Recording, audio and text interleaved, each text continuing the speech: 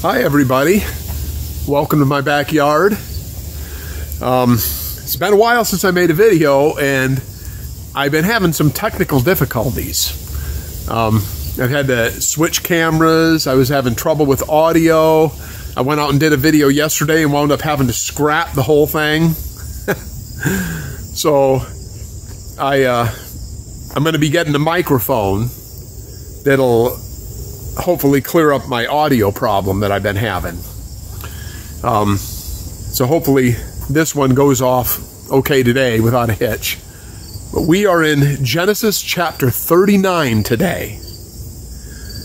And 38, if you remember, 38 was the last one, which had to do with Judah and Tamar. It was off of the main storyline, kind of. So 39 picks up where 37 left off. And where 37 left off is Joseph's brothers sold him into slavery in Egypt. So now this picks up the story of Joseph in Egypt. All right. In verse 1 we see, and Joseph was brought down to Egypt. And Potiphar, an officer of Pharaoh, captain of the guard, an Egyptian, bought him of the hands of the Ishmaelites, which had brought him down hither. Now, these Ishmaelites that brought him there, I think it was the same group maybe. They called them Midianites and they called them Ishmaelites. And I had said how maybe they were two different groups. Actually, I think they were the same group. But Potiphar bought Joseph from these Ishmaelite traders, which brought him there. And the Lord was with Joseph. Now, the word used here for Lord is L-O-R-D in all capitals. Whenever that's used in the King James Bible, that is actually the proper name of God, which is transliterated in English, capital Y-H-W-H. There's actually no vowels in it, and it's unclear of the actual pronunciation. Some people say Yahweh. In years past, they said Jehovah. The Jews said Yehovah. But there are several different ways of pronouncing the name. But that's what it is. And what it means is the existing one. The one who is. The existing one. I am that I am. That's what that means. But it says the Lord was with Joseph, and he was a prosperous man. Joseph, even though he was a prisoner. And he was in the house of his master, the Egyptian. It says here that Joseph was prosperous. But he was a servant of Potiphar. Now, the prosperity here doesn't necessarily mean money. It means that he was successful in everything that the Lord had him do. Verse 3, and his master saw that the Lord was with him. Now, once again, that's capital L-O-R-D. So, his master saw that this was Joseph's God. It was Yehovah that was with Joseph. And Potiphar knew this. His master saw that the Lord was with him, and that the Lord made all that he did to prosper in his hand. And Joseph found grace in his sight, and he served him. And he made him overseer over his house, and all that he had he put into his hand. And it came to pass, from the time that he had made him overseer in his house, and over all that he had, that the Lord blessed the Egyptian's house for Joseph's sake. And the blessing of the Lord was upon all that he had in the house and in the field. So this is just showing how the Lord, if you were in God's will, the Lord will bless you in whatever situation you're in. I've experienced this in my life. When, my situation, I spent some time in prison, and when I was there, I wasn't there for doing good. You know, I wasn't unjustly arrested or anything like that. I was there for things that I did, for DUIs is why I was there. You can go back and listen to my testimony if you want. It's kind of a long video. It's over an hour long, but I go into detail about everything that happened. And God was with me. He had his hand on my life through the whole thing. And these fantastic things happened when I was in there. And I wouldn't trade it for anything in the world. I would have to say now that happening and the Lord sending me to prison like that is the best thing that ever happened to me. It really is. Because when I came out, I was totally transformed. But we're seeing here that Joseph is in captivity. But he's put in charge. He's put in charge of the captain of the guard's house because favor was with him and he was good at everything that he put his hand to. And in verse 6 it says that he left all that he had in Joseph's hand, and he knew not aught he had save the bread which he did eat, and Joseph was a goodly person and well favored. So he didn't even know what his finances were or anything. He let Joseph take care of the whole thing. Joseph was like steward over his money, his house, over everything. And he trusted Joseph to take care of this, and he did a good job.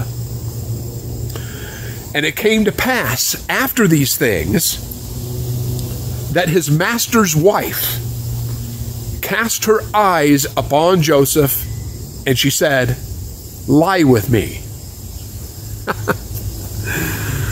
Okay, now in the story, it never says what her name is. She's just known to history as Potiphar's wife. She was an unfaithful wife. This shows you here that Joseph was good looking, obviously. He was 17 when he was sold into slavery, so by this time, you know, they took him to Egypt and sold him to Potiphar. So I imagine he's probably at least 18 years old at this point. You know, he's probably been there for at least a year, I would think, when this happened. But, yeah. So she was coming on to Joseph, and she wanted him. And I'm sure this is when her husband was gone, you know. And notice how whenever God is blessing you and things are going well, that's the time that Satan will move in and he'll attack. When everything is going well in your life, God is blessing you, everything's going according to his will, and you think everything is going to turn out good, at that time is when something comes up usually. There's some kind of problem. Now, you know, when those things happen, we need to move right through that problem. We don't want to avoid it. We will just want to move right through it, keep doing what God wants us to do, and we'll see it through to the other side. But that's what happened. Everything was going well with him, so then the enemy came at him, and it came through Potiphar's wife. Verse 8, it says, "But he refused." Well, of course, he was a godly young man.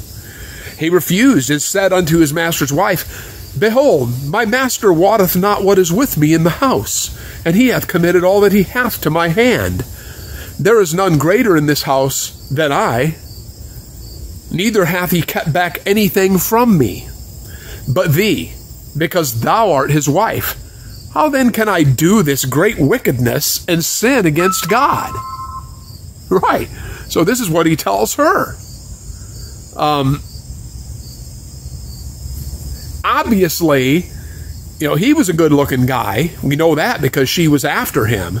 She was obviously very beautiful too, because otherwise she wouldn't have been any type of temptation or anything to Joseph.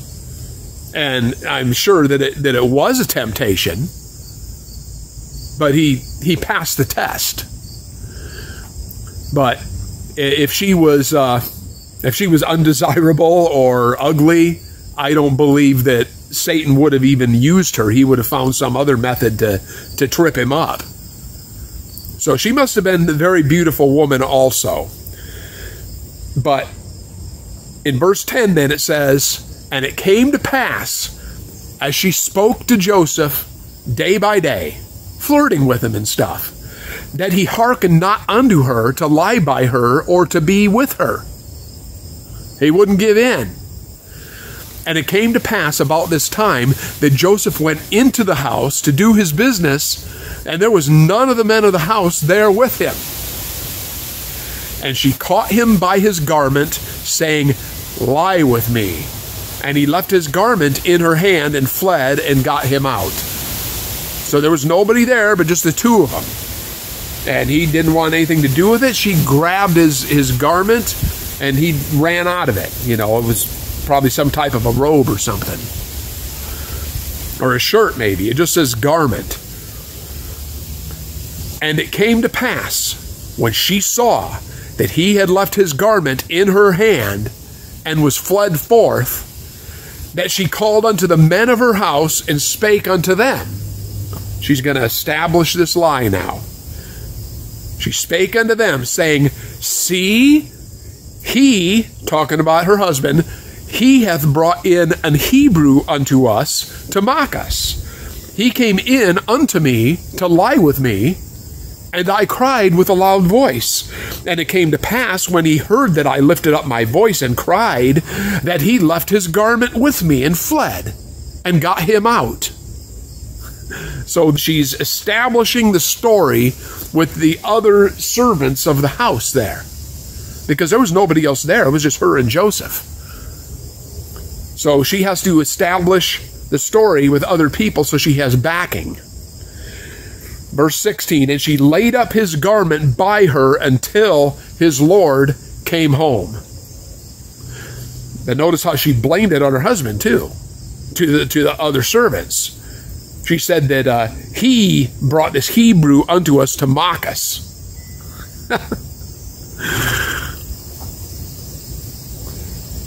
Not a good wife. Very unfaithful. Verse 17. And she spake unto him according to these words, saying, the Hebrew servant which thou hast brought unto us came in unto me to mock me. And it came to pass, as I lifted up my voice and cried, that he left his garment with me and fled out. So she's telling her husband this lie that Joseph tried to attack her or something, or was flirting with her. She's turning the tables. That's what she was doing, and she's saying that it was Joseph doing that to her.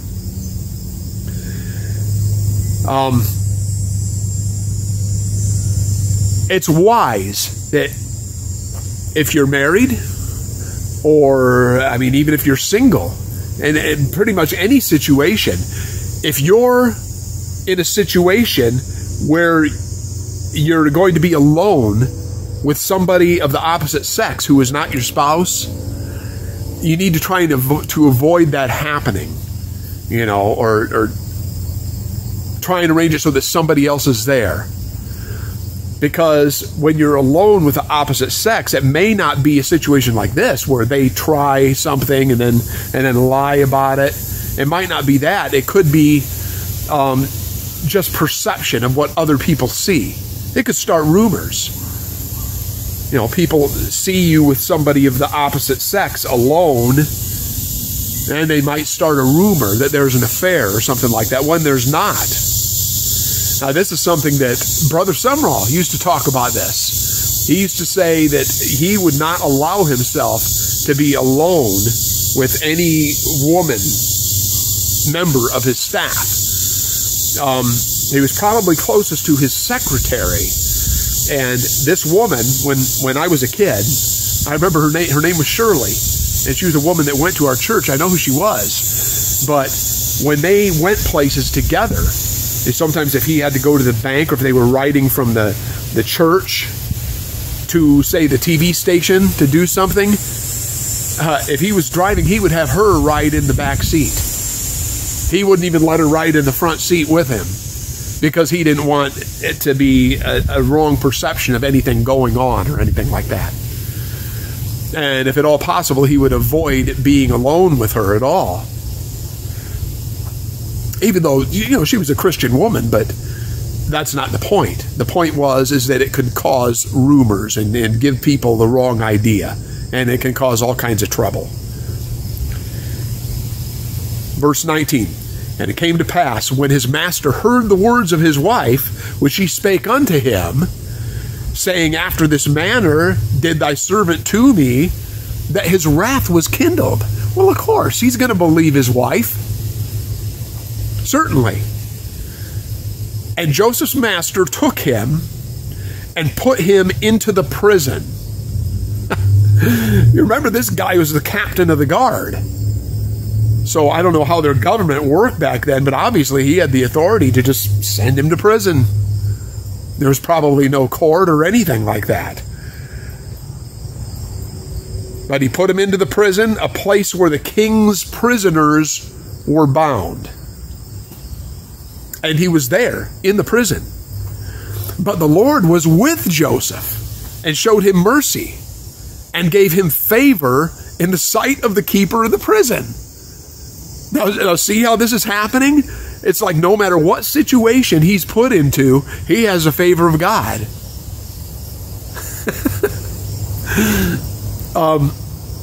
He was favored with his father. Then his brothers came against him, thought that, they were going to kill him or sell him and that, he wouldn't survive. They probably thought he was dead. Or they thought that he was being tortured or something, or in prison, or they didn't know. They sold him into slavery. But look how it turned out good for him.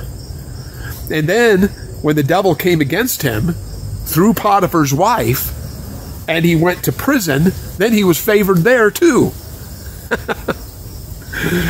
And the keeper of the prison, this is verse 22, committed to Joseph's hand all the prisoners that were in the prison. And whatsoever they did there, he was the doer of it. So he was like a trustee. Nowadays, in a county jail, they call that a trustee. It's usually a prisoner that's been there for a while, and they give them tasks to do, and they're allowed to come out of their cell and, serve in the kitchen and do different things. It's called a trustee. Well, that's kind of like what it was. That's how it started out. And it became where he was like the head of the prisoners, and he took care of everything in the prison. The keeper of the prison looked not to anything that was under his hand, because the Lord was with him. And that which he did, the Lord made it to prosper.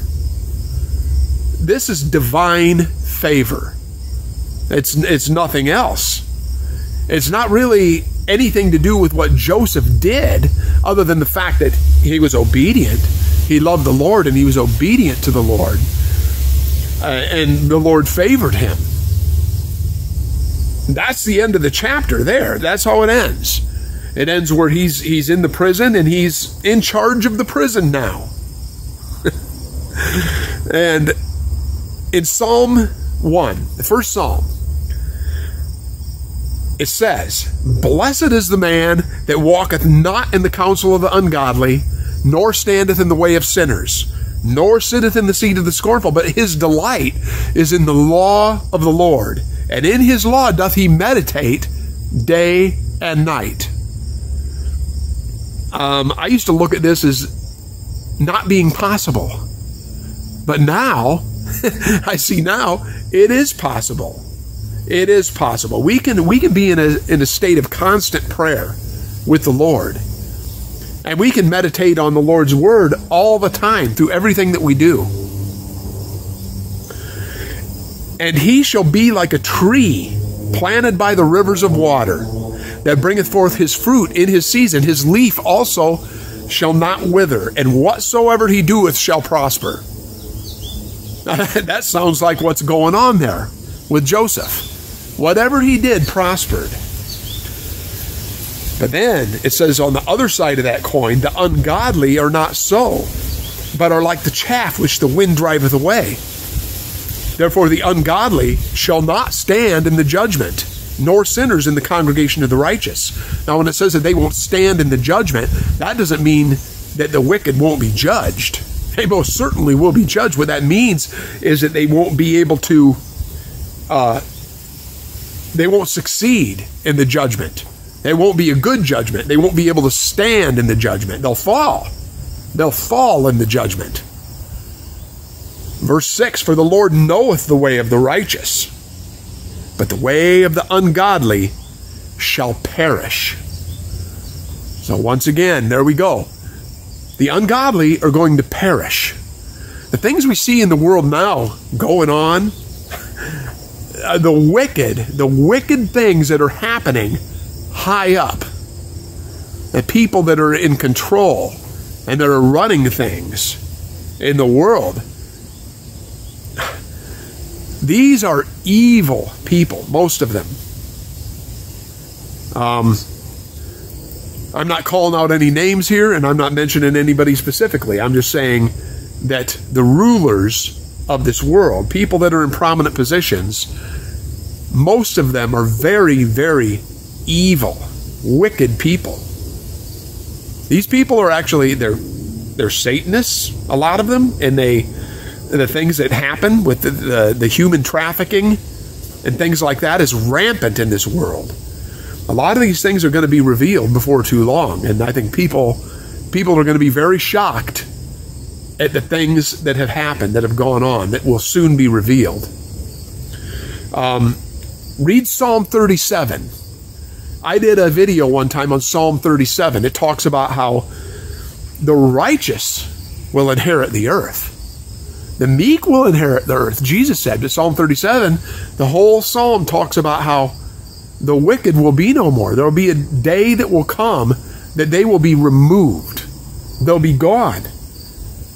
And that you'll look and you'll consider their place and you'll think, well, where'd they go? And they're gone. Matthew 13, in the parable of the wheat and the tares, that's talked about too. How the wicked, the tares, the sons and daughters of the wicked one, will be taken out of the field, which is the world. And then the righteous will shine forth in the kingdom of their Father. So, it's just something to remember, that they are going to be removed. They aren't going to take over the earth. That's not going to happen. In Galatians chapter 6, verses 9 and 10, we read, and let us not be weary in well-doing. Hang in there. For in due season we shall reap, if we faint not. As we have therefore opportunity, let us do good unto all men, especially unto them who are of the household of faith. So we need to walk circumspectly in this world. We need to do what's right. We need to be kind to our fellow man, whether they're good or bad. We need to do what we're supposed to do. Now, of course, the Lord will lead us in a lot of situations. A lot of times, the Lord will lead us to just leave somebody alone. Somebody that's unwilling to submit themselves to Him or to do what's right. There's some people that are just obstinate and are going the wrong way, and a lot of times the Lord just releases them. And you can feel it in your spirit whether the Lord wants you to pursue them or not. Now, of course, He's not willing that any should perish and that all should come to repentance. So we need to keep that in mind too.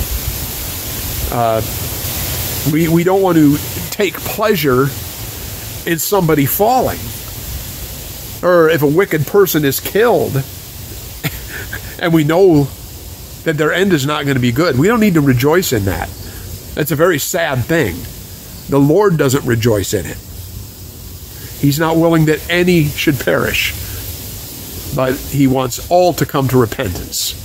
So we need to have ears to hear and eyes to see, and just to walk with the Lord in this wicked world that we live in now. And before too long, we'll be coming out the other side. Let's pray. Heavenly Father, I ask that you would continue to give us sight and to help us to hear when you're speaking to us and to understand which way we're to go in any given situation that comes across our way. Lord, help us to take things that come as they come and to move through those things in the power of your name.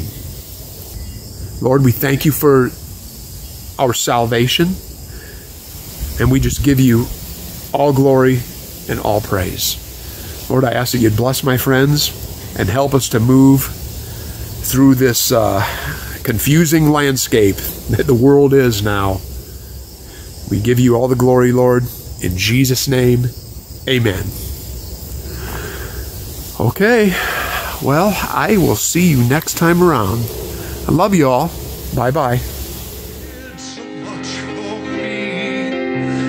That is just the reason I tell it now.